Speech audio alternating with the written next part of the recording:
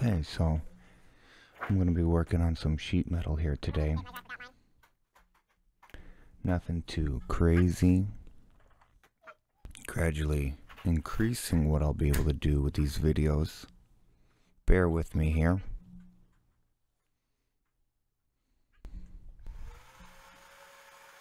Yeah.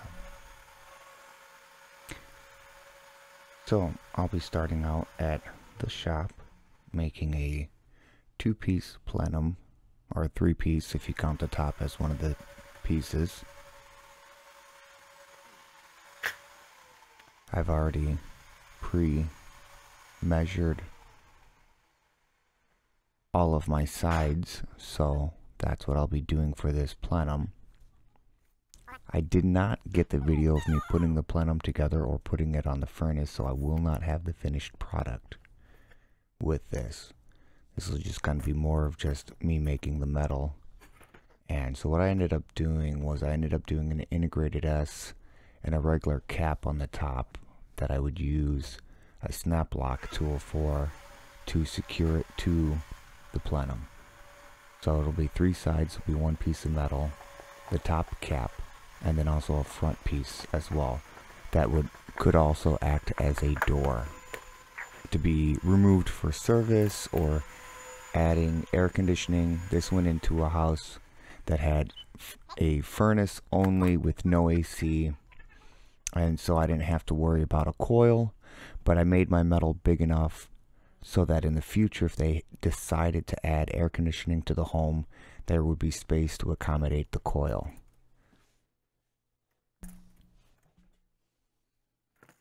So the biggest thing I did with the integrated S, there's a lot of ways to do metal. I'm not a super pro at it, but I'm not a complete amateur. I'm still learning. I take input very well most of the time. Other than that, if you're watching this and you see something I could have done differently, please feel free to share. My biggest thing here is I had a ream furnace. It was a B cabinet, and those end up being 17.5. And so the opening, once you bend all your tabs up, ends up being about 16.25 to 16.5. So I made my metal 16.5 for the back piece, and for the sides I made them 20 inches.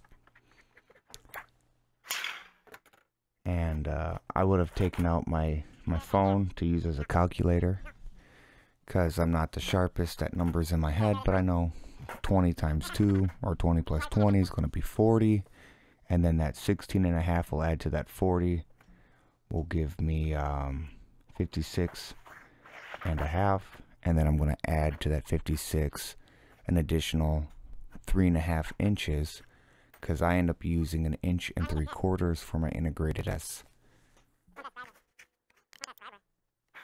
So I would have made my total length for my height and the width based on those measurements I had made ahead of time, and I will add 1 3/4 inches to the left side and 1 3/4 inches to the right side for that integrated S that I'm using for my metal. And then I'll also mark at 21 3/4 inches on each side, on the left side and the right side of the piece of metal. And then I measured my back piece to make sure that I got 16.5, because that's what I had wanted to get for the width of the plenum.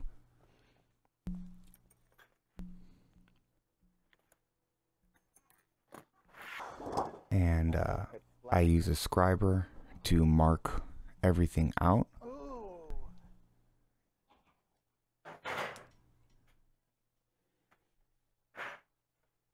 That way I can have accurate measurements.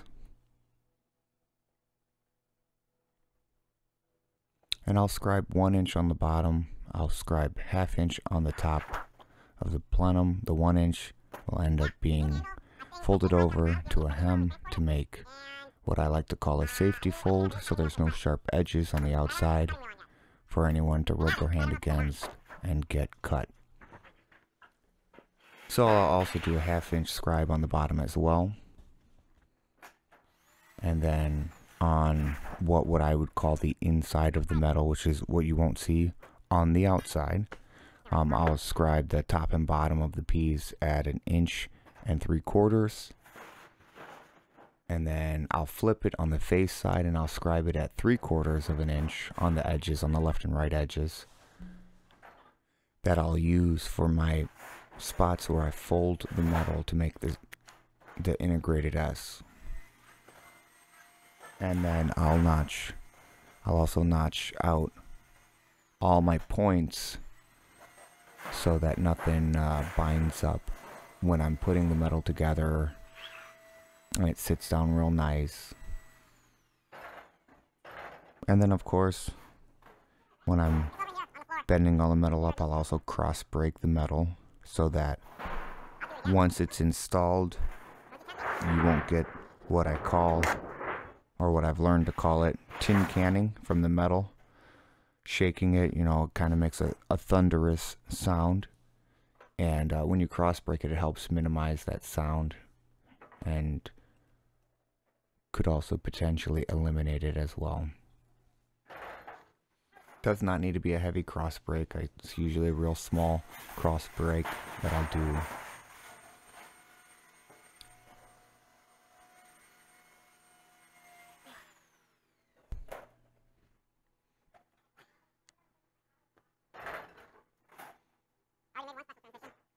Unfortunately, I'm still relatively new to this, so I'm not the best at getting the angles that I would like to see. I know there's a portion where you're not able to actually see what I'm doing while I'm cutting the metal and marking it. You just end up seeing my feet. So just bear with me as I learn how to do all of this and doing the overdub for the videos.